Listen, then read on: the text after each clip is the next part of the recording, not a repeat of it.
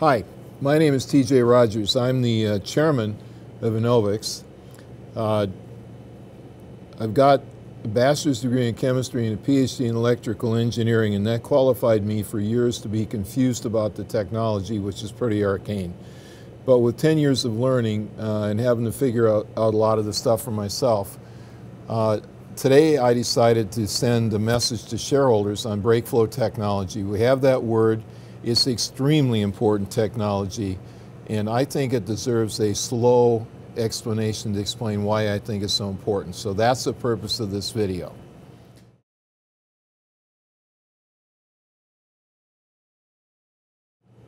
Okay, fires are a big problem with lithium-ion batteries. Have been for a long time. You read about them all the time. The incident I'd like to talk about, just to calibrate you, is the cell phone battery disaster in 2016 at the Samsung. Now, Samsung is an extremely competent, world-class company. So if they have this problem, any company could have it, and all companies deal with it all the time. These are the headlines: CNN, FAA banning Samsung Galaxy Note 7 from all flights. And then at the end of the thing, LA Times, Samsung Galaxy Note it costs at least $5.3 billion.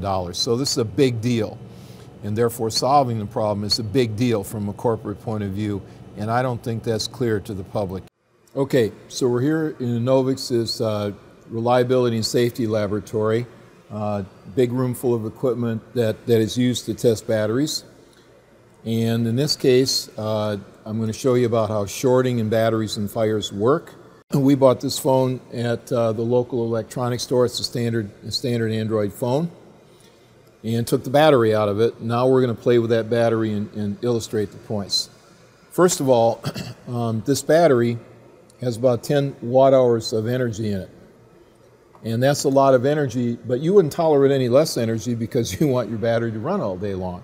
So if I put that much energy in this battery for you, what does that mean? Well, first of all, let me show you what it means when you short the battery. So this is a nice switch, pure copper, and it's a dead short. It's a 1 milliohm, 1,000th of an ohm short. And I'm going to put the shorting device across the battery. Okay, now on it I'm going to put a thermocouple. So this is a bead of metal that's used in a lot of industries to measure temperature. The temperature measuring device is right here. So right now that thermocouple is at 22 degrees centigrade. And we also have a current measuring device across that resistor, and right now that's jittering around because there's no current. Okay, so when I flip the lever, I'm going to short those two terminals of that battery out. And first thing you're going to do is see current and then temperature. I'll point that out to you. And then I'll show you one more thing that'll be kind of surprising. Here we go. Okay, 50 ohms, 50 amperes, 27, 28, 29. Picture, please. And there we got the thing red hot. Okay, so that battery in about 10 seconds heated itself red hot. That wire was like a filament of a light bulb, right? We were burning 4 volts times 50 amps is 200 watts. Well, a 100-watt light bulb lights up bright white. And that's what happens when you short a lithium-ion battery. First of all, I'm going to show you how to protect this thing. This is well known. This is a resistor, a 1.5 ohm resistor, and using a resistor to limit the current is a well-known way to protect devices like this. Okay, so all I'm going to do is take my short, and I'm going to stick a resistor in series with the short.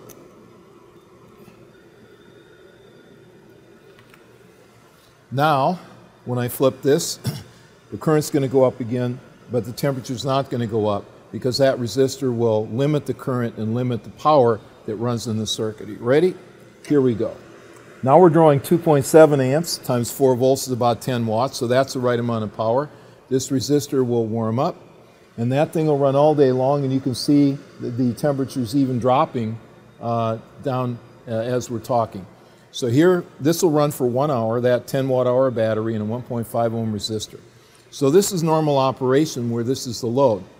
So you say, okay, if I can use a resistor, maybe not that big ugly one, to protect my circuit, I'm home free. All right, so let's do that. So now we've got the battery. I want to check and make sure it is still good, now, given that we lit it up. And so I'll actually try to light up the phone that it came out of and show that it's still working. And all right, so there I've hooked it up, simple enough. And turn it on. And there it goes, and there it is. It's all the way booted up. The phone's running. Okay, now, if I wanted to protect this phone, what I would do is I take my protection resistor, 1.5 ohms we talked about, hook it up, and then I'd hook up the phone through the protection resistor. So all I've done is add that resistor. Now we'll do it again. And there it's starting to boot up.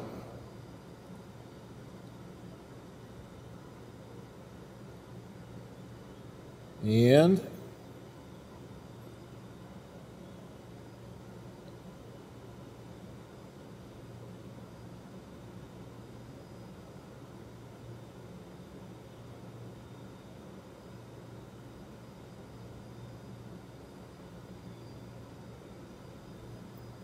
it's locked up, and it won't boot up, and there it went off. And the reason is 4 volts coming out of the battery drops down to a little over 2 volts coming out of the resistor, and it's not enough voltage to run the phone right. So although this low-valued resistor can protect the phone, it also prevents the power you need coming out of your battery to run the phone. So that's the real problem.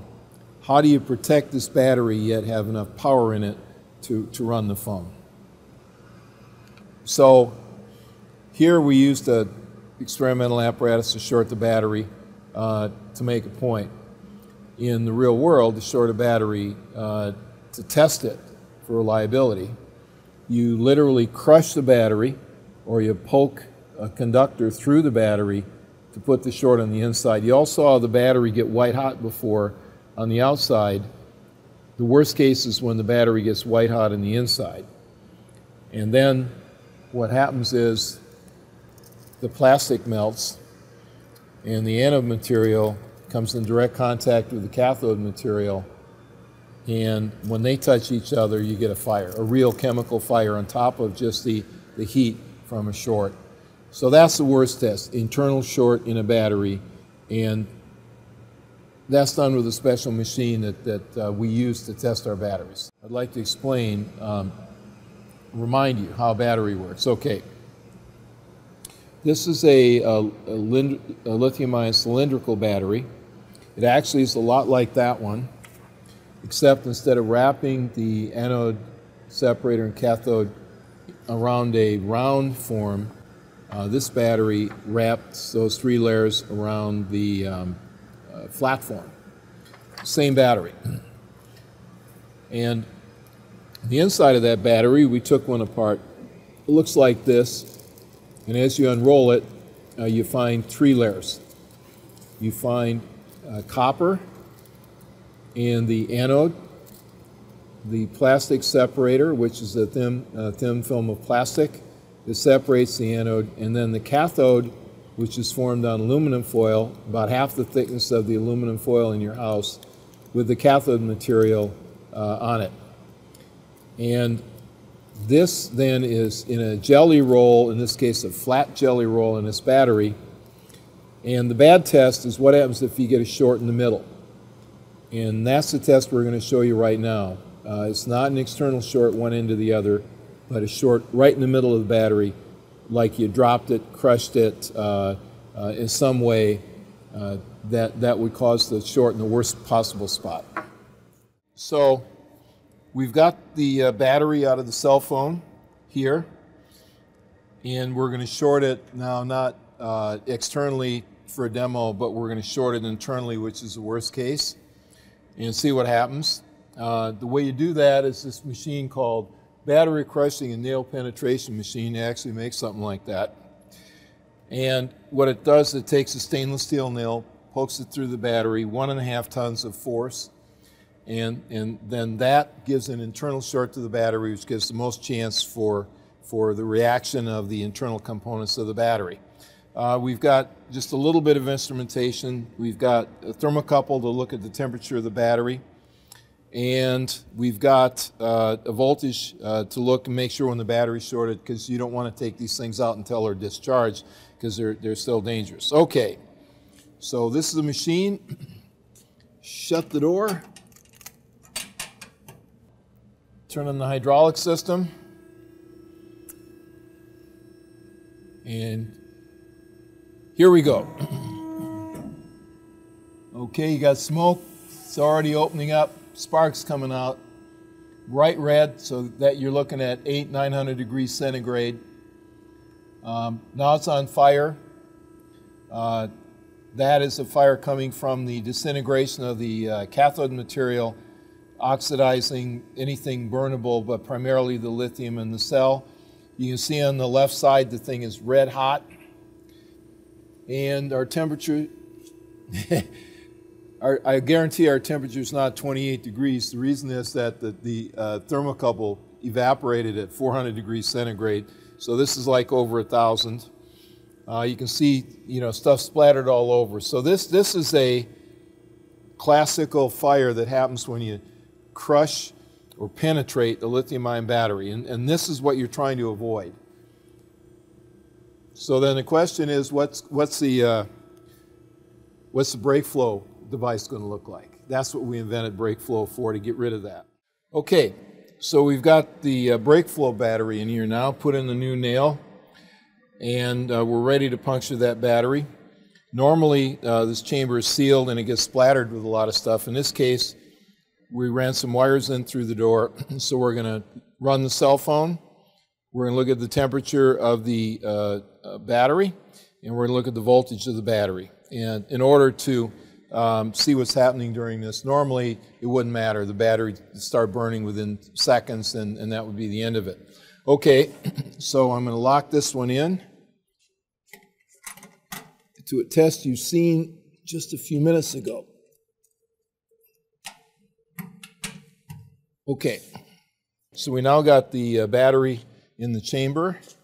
It's hooked up to its cell phone, and we're going to start up the cell phone. So there, the cell phone is booting up. Battery's at 25 degrees, and the battery is 4.22 volts, so it's fully charged battery. That's always the worst for a fire test. All right, hydraulic pump on. Test, go. Okay, nails in. Phone still running. Phone just died at 2.4 volts. So the short drew down the battery. Temperature's going up to 32. Not much activity. We can see some electrolyte coming out. Temperature's up to 38. So we're now running amperes of current, tens of amperes of current through 1.7 volts. Temperature's still going up. It's 42 now. I see a little bit of gas coming out. There's a little bit of swelling. Temperature's up to 47. Voltage is down to 1.7. So that battery is still a functioning battery, but we have a device which needs like 2.7 volts in order to operate.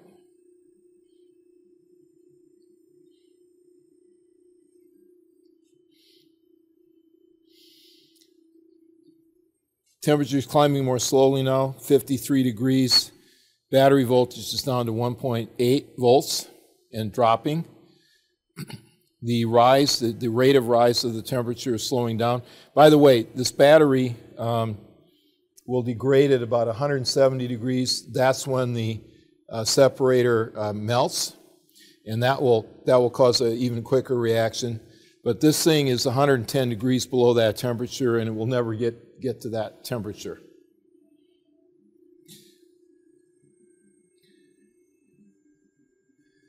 Can't see much.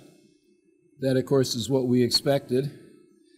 That BrakeFlow would prevent burning.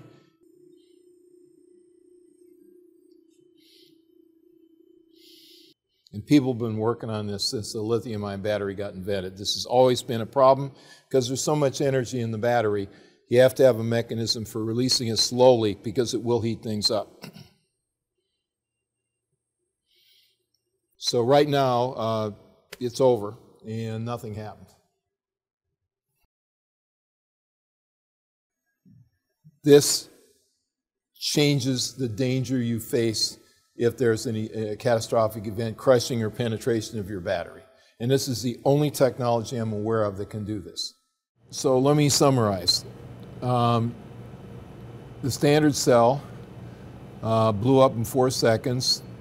It got up to 283 degrees before the thermocouple stopped working. And as you can see, it was actually splattering red-hot debris around. The BrakeFlow battery, this picture was taken in 4 minutes. It got up to a peak temperature of 75 degrees centigrade, which is 95 degrees lower than the temperature at which the separator would melt. So this is a big deal. This kind of, and I'll show you some data from outside, this hasn't happened before. Okay, but the question is, how do you pull it off? Because we know resistors don't work. Here you can see a battery that's unfolded, and you can see the insides of it, and you can see the copper anode, the plastic separator, and the aluminum cathode. And this is a sandwich in the middle. And what you can see is there is no way to do anything other than put in a big resistor in series with the device. And we already know that resistor will cease functionality for a cell phone. You can't do it. So how do we get it done uniquely, BrakeFlow in an Enovix device? Okay, this is a strip of anode material, copper is anode, with a black goop on it. And in this case, it looks like a piece of film. And that film is for our machines to run it. But if you look, you see here that the anodes are separated from each other. So where there's one large anode in a conventional jelly roll battery, there's 100 individual anodes, and that's how we get our job done. What I've shown is this thing cut off right where the line A is. And you can see the little copper connectors for each of these anode strips. 100 of them make up a battery, 10 watt-hour battery. And then the question is, how do you put a resistor on each one?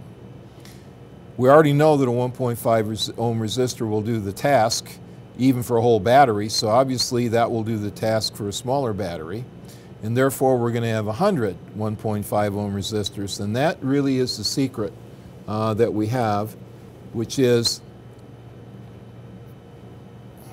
and that's really the secret we have, because if you have 100 1.5 ohm resistors in parallel, it's 0.015 ohms. And that's how you have a resistor, but use 100 of them, and the 100 of them allow you to run a lot of current because there's 100 resistors in parallel. Okay, we'll do it again. So that's really the secret. We hook up a 1.5 ohm resistor to each section of the battery, and that means we have 100 of them. And when you have 100 of them in parallel, each one will protect the anode that it's attached to. But when you have 100 of them in parallel, the resistance is 100 times lower, and that's how we don't block the current going into the cell phone. Let me show you now how we stack our batteries. This is an actual movie of a piece of equipment in the factory. Here you see the quote-unquote film moving through. These are the anode strips. You can see them there. And this is how a flat piece of material gets stacked. And you can see them getting punched out. And then from the other side, you can see the stack is right there, the stack getting formed as the resistors are punched into it.